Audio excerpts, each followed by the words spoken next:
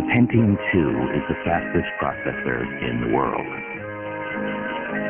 Not quite. The chip inside every new Power Macintosh G3 is up to twice as fast.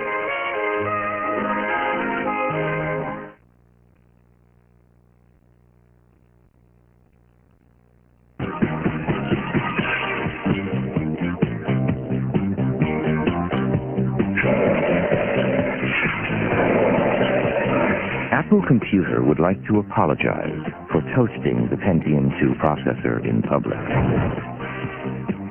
But the fact remains. The chip inside every new Power Macintosh G3 is up to twice as fast.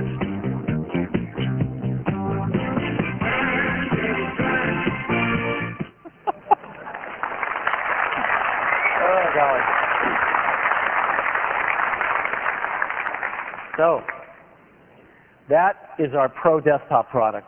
Last Wednesday, we introduced our Pro portable product, and of course, that is the new PowerBook G3. It is a wonderful product. It is just gorgeous looking as well. And it features displays up to 14 inches. First time PowerBooks have had displays over 12 inches. We offer a 12, a 13.3, and a 14.1, and they're really great. And we went out and found the fastest notebook computer you can buy in the PC space. It's got a 266 megahertz Pentium 2. We had to go fly one of these in because you can hardly find them anywhere. They're so hard to make, I guess. And we just smoke them.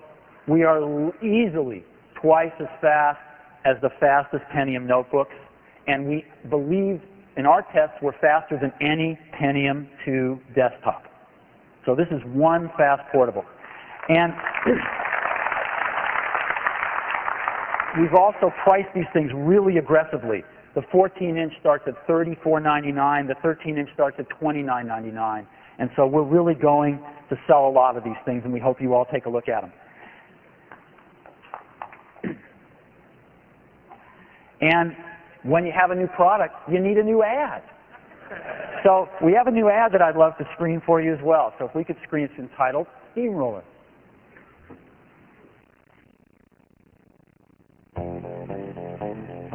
There's a time and a place for subtlety. This is definitely not the time or the place. Because the entire Pentium notebook world has just been flattened by a machine with a chip that's up to twice as fast.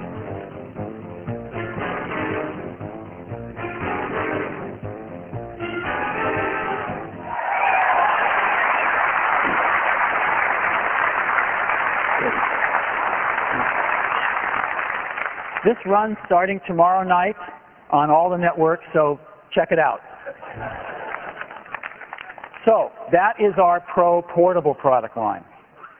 On the consumer portable, when we announced that we were going to stop making the eMate, which used the Newton OS, we at that time announced that we would be making a consumer portable in 1999 that ran the Mac OS, and we are hard at work on that now and expect to hear some news during the first half of next year. Which brought us to the consumer desktop. And this was one of the most exciting moments we've had in a long time, I think, at Apple, going back into the consumer market again. Remember, Apple invented the consumer market for computers. But for some reason, it lost its way. And last summer, it didn't make one compelling product under $2,000. That's really scary. And we decided to get back into the consumer market with a vengeance. We began a crash program to do so. Guys, could I ask you to stop using the flashes for a little while? That'd be great. I can hardly see anymore. Thanks. And, you know, Apple has some incredibly unique assets to go back after the consumer market. Now, what are they? Well, the first one is the brand. Brands are incredibly important these days. The world is so confusing. There's so much information coming at us that a trusted brand is like a trusted friend. And brands have become much more important than they ever have been. And the Apple brand is one of the best-known brands in the world. It's right up there next to Disney, Sony, and Nike. There's no other brand in the computer industry that's even close. And so we want to use the brand to remind people that this company makes great products with great user experiences. We have over 100 million people that have used products from Apple. Another interesting thing about brands is they're much more resilient than people think. Every one of the other three companies on this slide has had tough times before. Look at Disney when Michael Eisner got there a dozen years ago, right? And look at where they've come. Sony's had their share of troubles in the last 7, 8 years. Nike as well. And yet when these companies resurge, their brands are stronger than ever. Tremendous equity. Installed base. Of course we're going to go after new customers. Of course we're going to go after Wintel customers. But let's not ignore the installed base. It's an incredible asset. Apple has an installed base of 22 million active Macs out there. And what's interesting about that is that 10 million of them are in homes. And most of them are 3.5 years old or older, which means they're ready to be upgraded. But these customers haven't been upgrading, nor have they been defecting. These customers have been defecting at less than 10% a year. And what that means is they've had viability concerns about Apple, and Apple hasn't offered them a compelling product at the price points they want. Well, hopefully both of those things have changed. In addition to that, education, as I mentioned, buys primarily consumer products. So we've got 16 million customers already who know how to use the product, who have software for the product, who want to buy more Macs. And we're going to help them do that. Marketing is key as we get more to the consumer market. Again, Apple is getting pretty good at getting its messages across. Most of our competitors in this market are not particularly good at marketing. They're good at merchandising, which is something quite different. And fashion. As we get more towards consumer products, fashion gets important. I found 10 months ago the best industrial design group I've ever seen in my life at Apple. For us, fashion is the design of our products.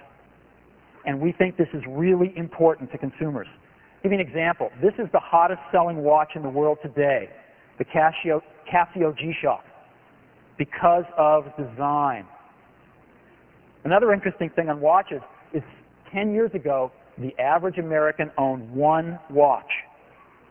Today, 10 years later, because of design, the average American owns 7 watches. Not 7 of these, but 7 total. So design is very powerful. And lastly, ease of setup and use.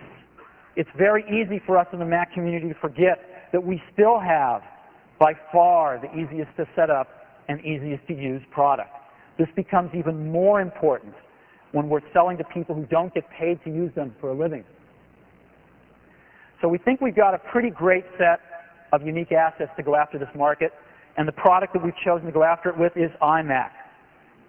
The excitement of the internet with the simplicity of a Macintosh. And this thing is really gorgeous. We unveiled it last Wednesday like this.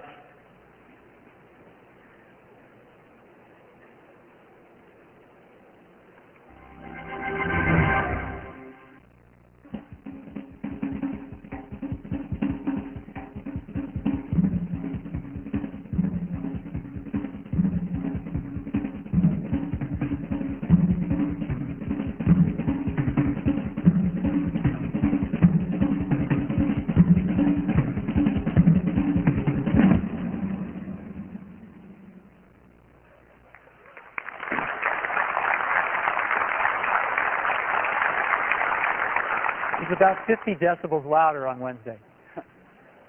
And this thing is a gorgeous product. If you have a chance, take a look. We have them throughout the conference here. Again, even the keyboard, the whole product is translucent, and it's really, really beautiful. It's packaged up in an all-in-one unit. This is the mouse. Again, best mouse you've ever used, I think. And it's really wonderful to have the whole thing in one box.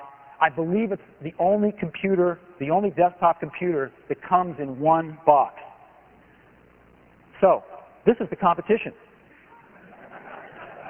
This is the best consumer computer you can buy in the Wintel space. It's a compact unit.